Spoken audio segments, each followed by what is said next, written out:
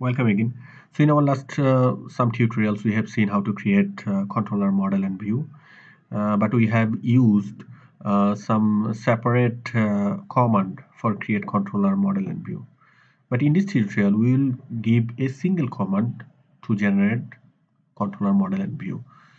So in CakePHP, you can create CRUD application. That means create, update, read, and edit by giving a single command.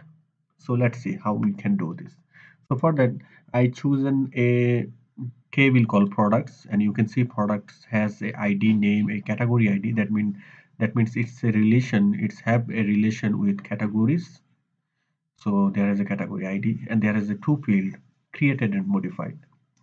So in my last tutorial, I have used this field called updated and uh, created at, but in this time I have made it created and modified.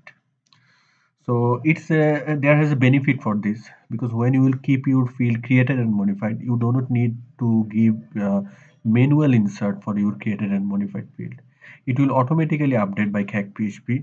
When you will create a new product, it will automatically give here a created date, and when you will modify your product information, it will automatically update your modified date.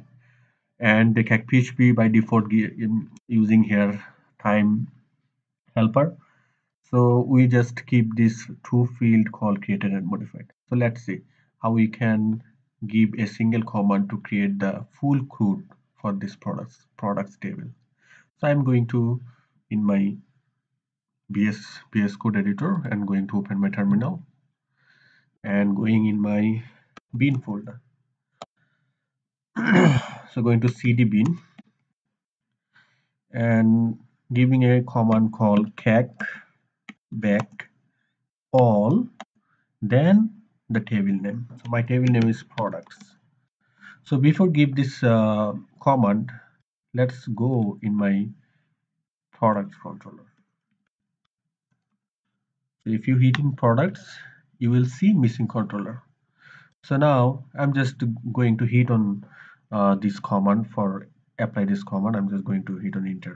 So after hit on enter, after just a few seconds, if you go now and just reload your page, you can see your product list also with view, edit, and also with new products.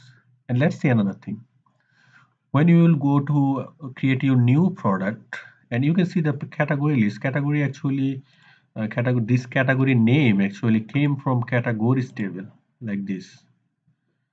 So you can see this also not only create your view, it also mapping you associative data and showing your associative data in here.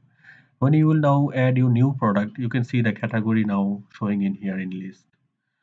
So everything it's just created you for a single command. So this is actually full CRUD application that has created by CakePHP without writing any code, just a just for a single command. So this is today's tutorial. Welcome for the next tutorial. In next tutorial, we will see how we can convert a simple design into CakePHP application. So welcome for the next tutorial. Thank you for watching this tutorial.